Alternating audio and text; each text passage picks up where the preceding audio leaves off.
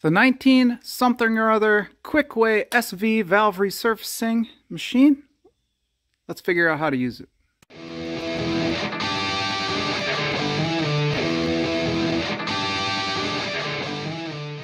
So I originally made another video where I got this thing and I unboxed it and I said it was, you know, from the 70s or something like that. Turns out this is way older than that. Maybe from the 50s. Something like that, maybe even earlier. I'm not sure. I tried to find some info on it. Could not figure it out. Anyway, this thing has a 6-ball chuck right there that holds the valve. You'll see that in a bit. But we can't check it without having valves. So I scored this old junk G-pad. It is some amount of liters. And it has valves in it. That's all I know. From what the guy said, these Jeep engines of this particular year, whatever it is, I don't know, are garbage. But it does have some valves in it. So we're going to pull a couple more valves out. Give them a shot in this valve machine. Pretty excited. I've always wanted a valve machine, even though this is a little bit older. This is the horror show that we're going to use to take the valves out. This is actually too big for this head, really. You can't get in there with it. And these are sketchy on the best days. So I did squish the jaws together a little bit there, and we're going to just try to get a couple of valves out. The deal is that you compress the spring up, you screw that thing down, it squishes, you know, the retainer inside these coil binders here, these little coil hooks. But you can see that these coils are so small that I can't actually compress it good enough with this machine to fully compress the valve. So it's a little bit of a trick to get them out, but I'll show you how it's done. Better wear safety glasses when you're using one of these things. Definitely. So you hook these little ears, back it off, hook the ears as far down into the coils as you can get it, squish them together, and pray for your life. There we go. Get it in the center. You start tightening her up.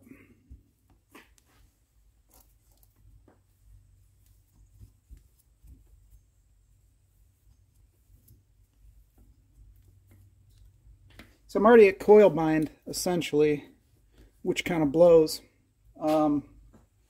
because I can't compress these far enough, compress the coils far enough. So little magnet, a pick, push down, and pray.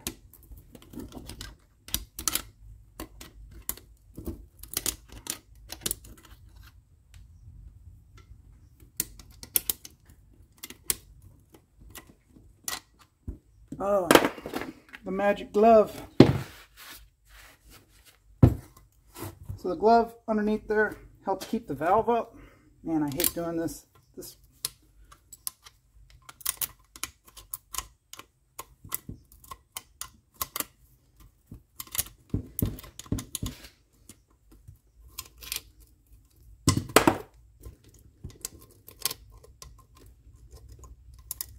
Yeah, there's one. Struggle.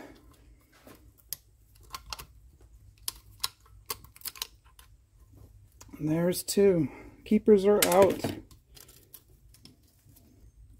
I need to get a real spring compressor. There we go. One spring. There you go. Actually, this one isn't stuck. There we go. So an exhaust. I have one intake over here already. Hopefully none of these are bent. I ended up getting 3 of the exhausts out and an intake.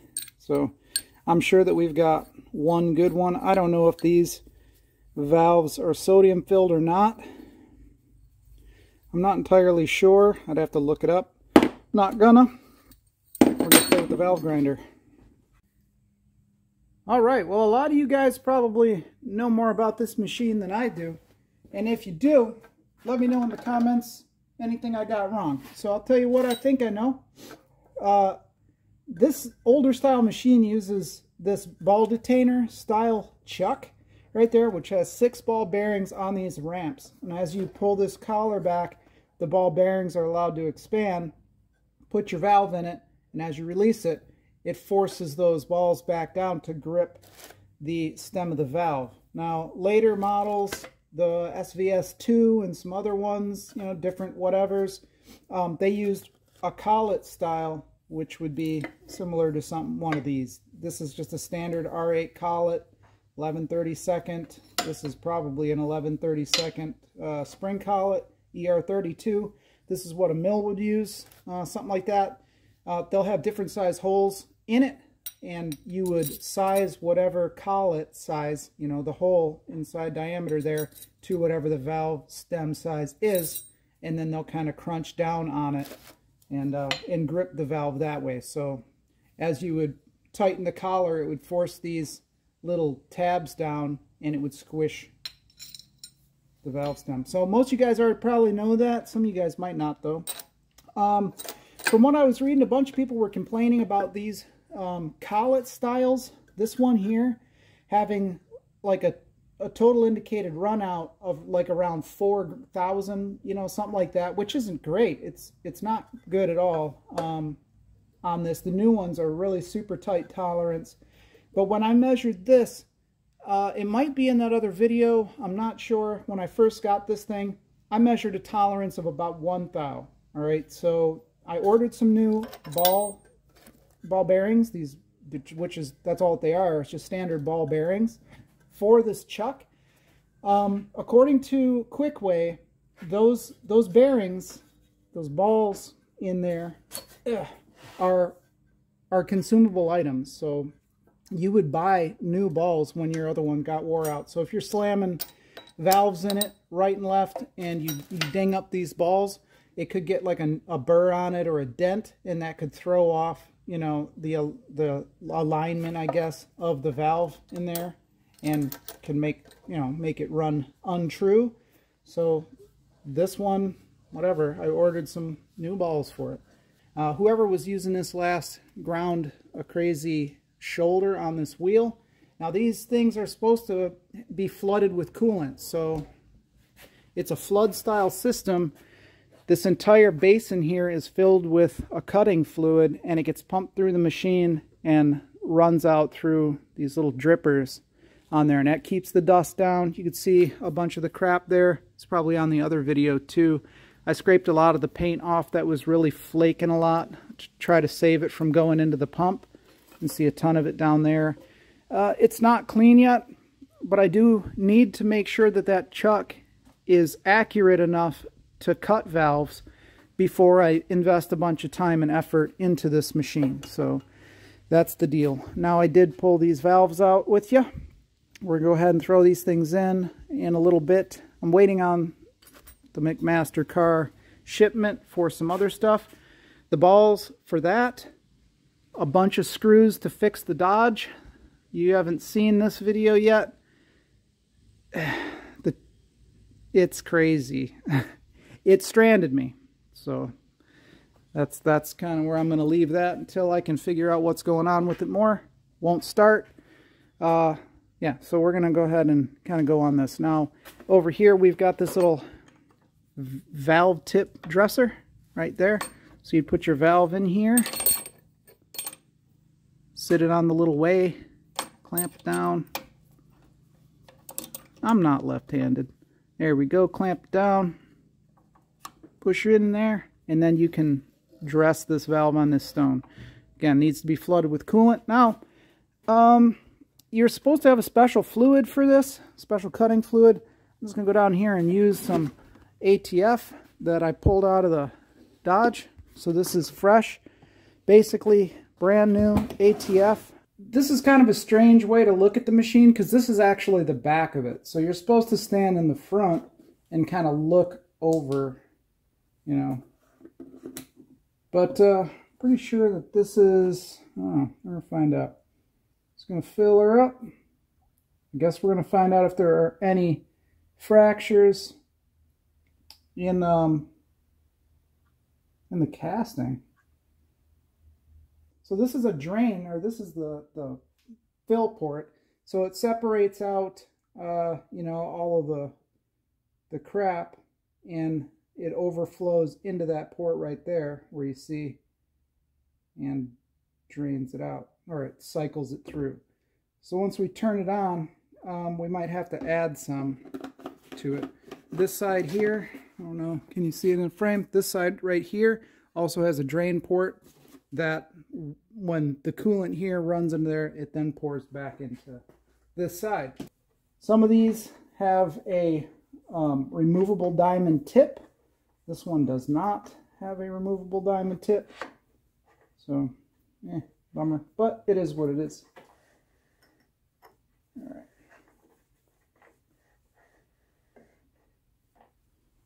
There we go. So we're just going to turn this on for now and see if it pumps. Is it even plugged in? Yeah, let's see what's up. Hopefully nothing bad happens. Fingers crossed. Here we go. Now we're coming out. So both sides are dripping. Let's throw a valve in it and see how that goes. This actually needs to be cleaned up. Wire wheel that. On a side note, my balls showed up. Insert joke here. Here are they were 17/32 hardened heavy duty ball bearings. So 6 of them go inside of this collar. Alright, so this side's running pretty good. That's pouring out quite a bit. This side not so much. Oh, there we go.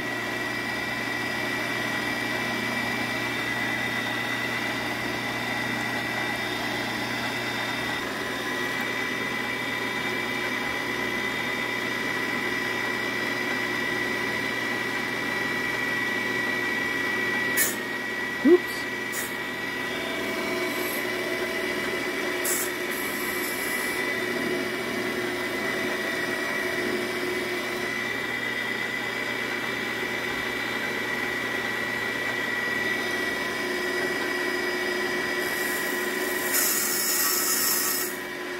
See all the dust?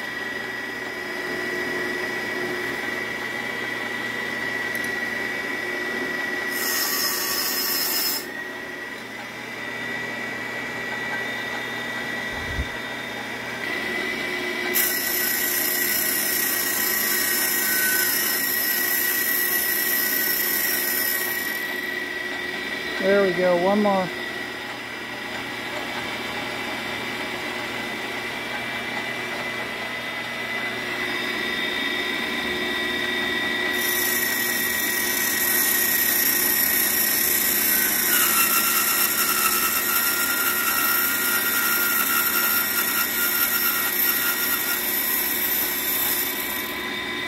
All right, let's stick a valve in it. So we got a little bit of kind of pitting and grossness on the valve, but otherwise it looks pretty good. Shaft is clean, stem rather, so we're good. Just did a quick little clean job on it. All right, so without looking up online, I don't even remember what engine this thing is. Just kind of a rough calculation. 45 degrees is what I'm going to go with, which is, you know, typical type stuff. If we go to 45, we're pretty much right on it. So we're going to set this up for 45 degrees. All right, so you do that over here on the front of the machine. This is like all the light. I've got every light in the entire shop on right now. So there's 45 right there. There's the marker for 0. So we're on 45. So now the angle should be set for the valve, and we're good. All right, so this wheel right here moves this entire thing in and out. So crank it in.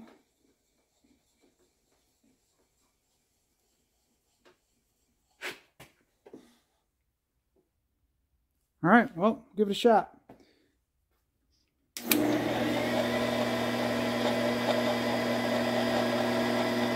Oh, now we're getting some coolant.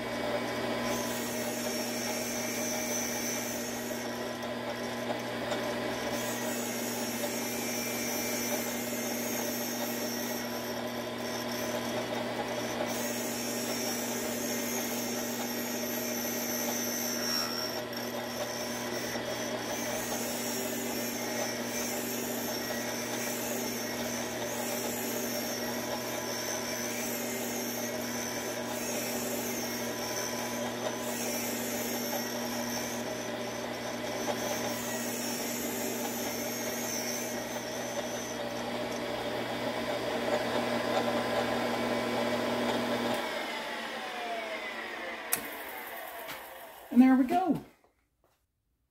Not too shabby. It needs a little tuning up for sure. So there we go. Pretty nice. A nice valve job. Got lots and lots of meat on the side there. I mean, you could do like another angle, different things, but look at that. That's a nice valve. All right, I think I got the base set up good enough. That thing is like the worst base you could ever have the misfortune of ever owning, but it's what I got. Basically within a thou on that. I can't choke up on it anymore because, as I said, there's 3 balls here and there's 3 balls in the back there, so I can't grab it too far out and measure the super machine shank of it. So that's what we got right on the edge. About a thou and a half. Something like that. Again, we're not none of this is actual measurement. It's just we're trying to see how worn out the chuck is, because that's the most important thing on this, is that chuck. If the chuck is wobbling around, your valve won't seat, and that's no bueno. So that's it. So I think, yeah, replace these balls here. Clean the chuck. There's probably grit and stuff back inside of this collar. I'm sure that that's exactly what's happened. When you get grit down inside of it, it wears those ways. So we'll just have to see, you know, how bad those ways are. I'll do a little tuning up on it, and we'll come back and see exactly how much this stuff changes it. So there you go. The Kwik-Way SV Supermatic Valve Resurfacing Machine. I think that's its full name. It's pretty cool. I really like older machines. It's neat to look at something like this and see how far everything has come. Jay has an SVS2, and it's a pretty awesome machine. There are parts available for this, so if I ever wanted to change the chuck out and get something different, you know, there are ways to kind of improve on this one. It's still cool. At least I know that it works, and the fluid or the coolant, you know, works properly, and, you know, whatever. So all of the little tiny things we'll just work through as we go. So we'll just get parts and rebuild stuff. But we have a valve resurfacer, so, you know, I'm not sure that I would necessarily trust it on a hot rod, obviously, but for like little tiny small engines and stuff, I'm sure it's going to work fine. And then we'll just improve on it as we go along. So in case you've never watched or seen a valve resurfacing machine, I guess you still haven't really seen a good one, but that's how they work. And that's how you surface valves. I didn't show you the other stuff yet, like how there's a rocker arm attachment for cleaning up rocker arms, stuff that would go on the back. I don't know if this one's got it. I think it's a whole different attachment. But yeah, the reason I didn't show you how this stuff works, It's because I don't know how it works. I've never done it. I've never had to. So I'll read into the manuals and figure it all out. But until next time, I appreciate it. Check me out over at Instagram on Half-Ass Garage over there. And I don't know what project's coming up next. Got the parts in for the Dodge today from McMaster Car. So I'm sure we're going to start on that soon. But thanks a lot for watching, and I'll catch you next time.